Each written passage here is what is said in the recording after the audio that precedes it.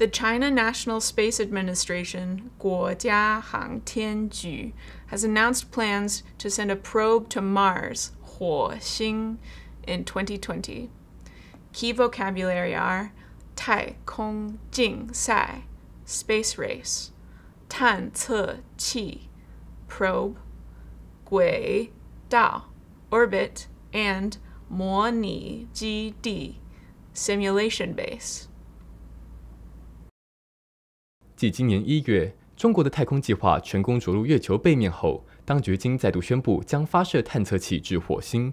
中国探月工程总设计师吴伟仁表示，火星任务自然是中国太空计划下一步发展的方向。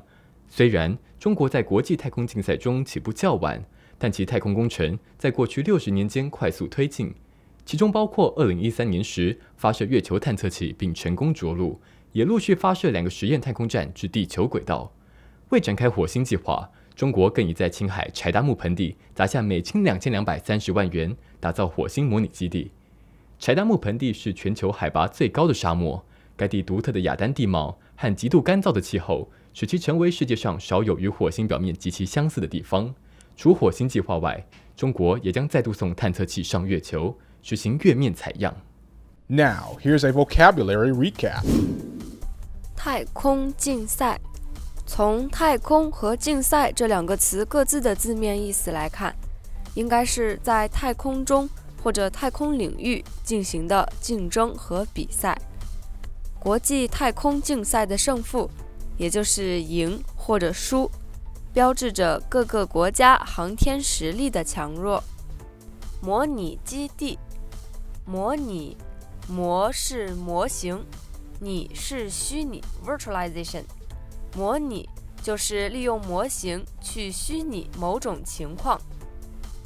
基地，基可以理解为基础，基地呢就是基础性的地点。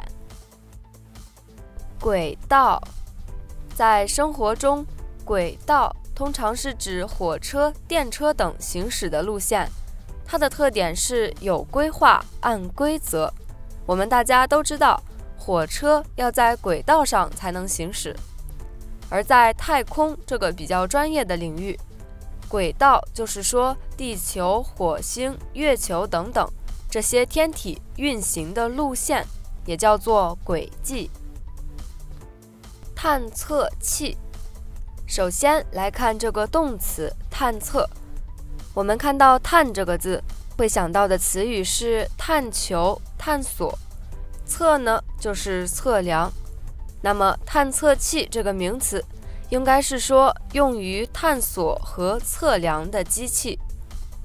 其实在今天的新闻中，探测器特别指的是空间探测器，是一种用来探测地球以外外太空的航天器。